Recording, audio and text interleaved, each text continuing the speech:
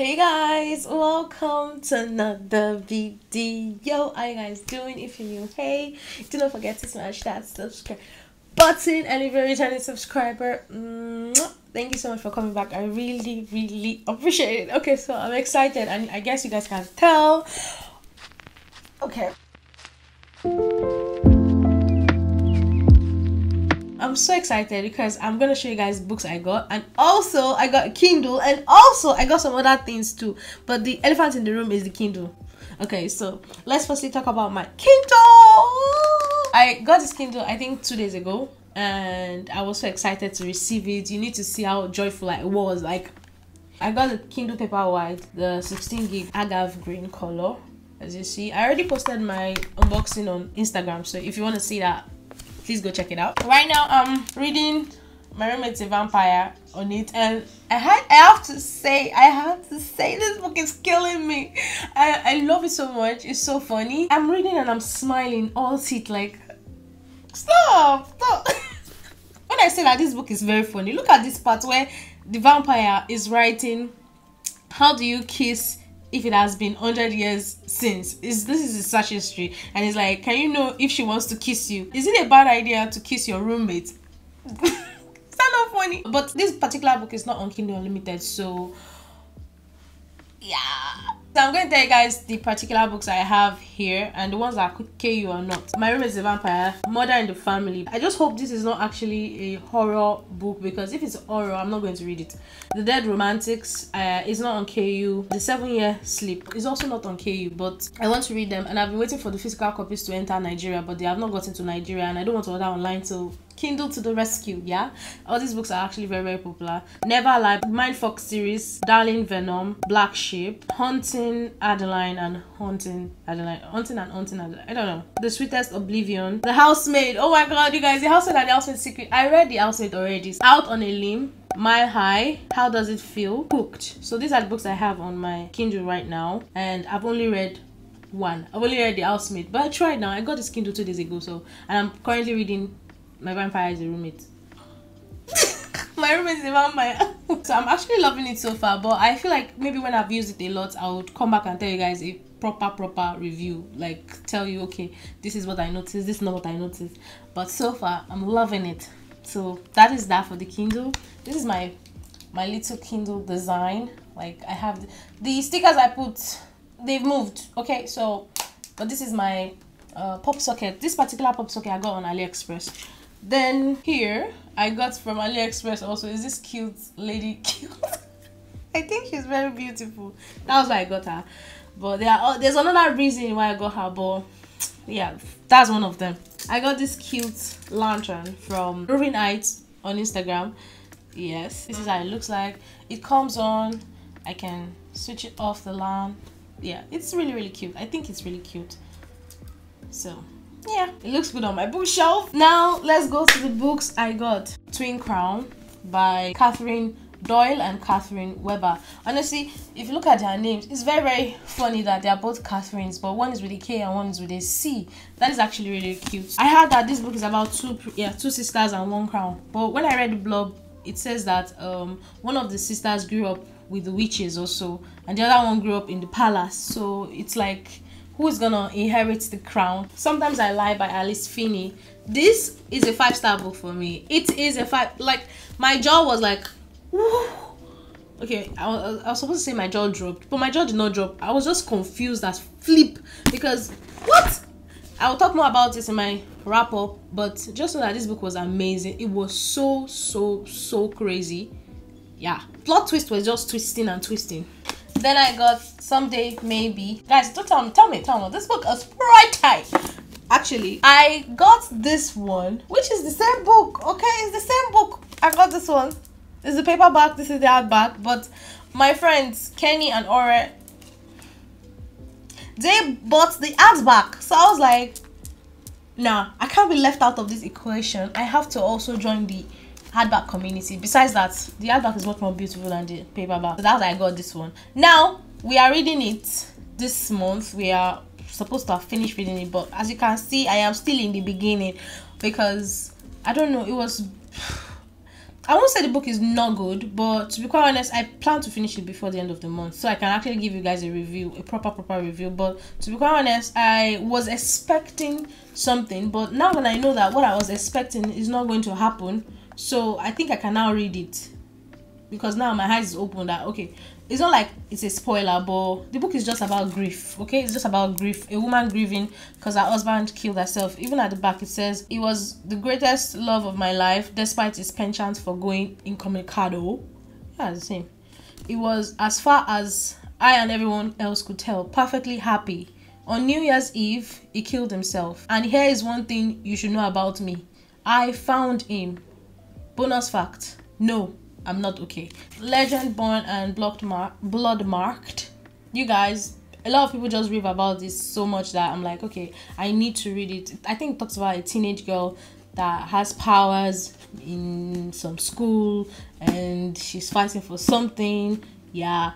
But when you open this book, and see how tiny the writing is, can you see this? Who's gonna read it? Who's gonna read it?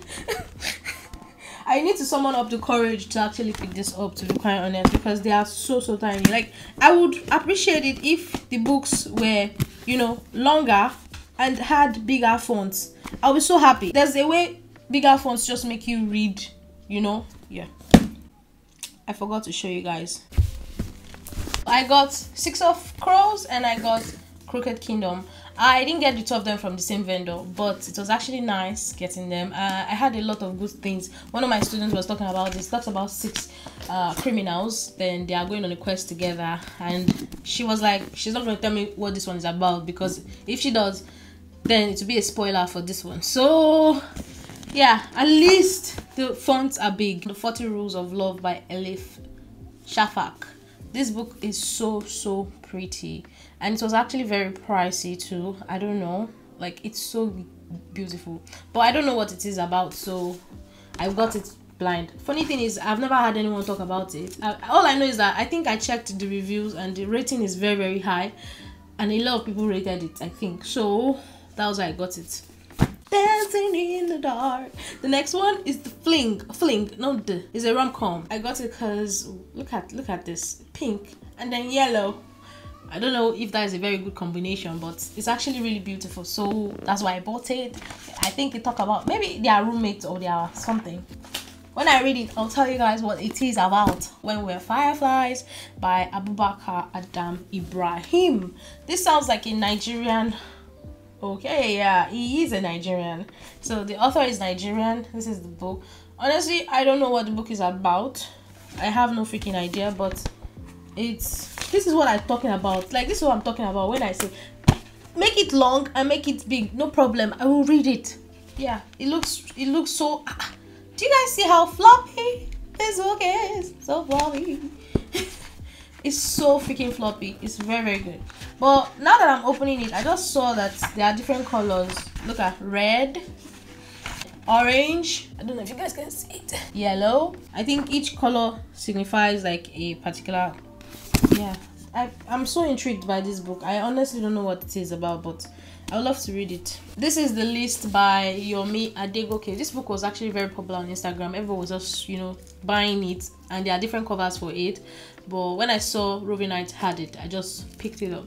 I think it says something about the woman is married to a man, and then there was a secret that was leaked, or there was like a tweeted something that is going to destroy her marriage or her life or something. So I don't know. The line is still on it, so I've not opened it yet. Wives are for rainy days, side chicks are for the best days. Guys, what kind of title is this? By Shoma Rosemary Madumere.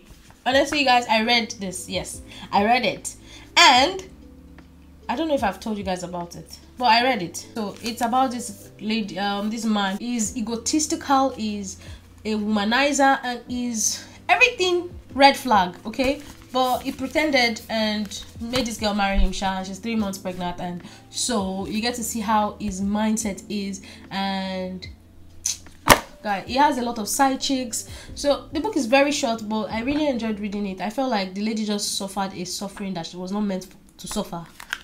pearl. Guys, tell me. Let me tell you, or you tell me. Don't you think this is cute? Don't you think this is pretty? I don't know what it's about. But the synopsis is very, very short. It says, the sudden death of Daniela's father threatens to throw her and the entire family into a tailspin. Oh, okay. But he left a precious gift behind for his princess, which comes in handy when all hope seems lost for her.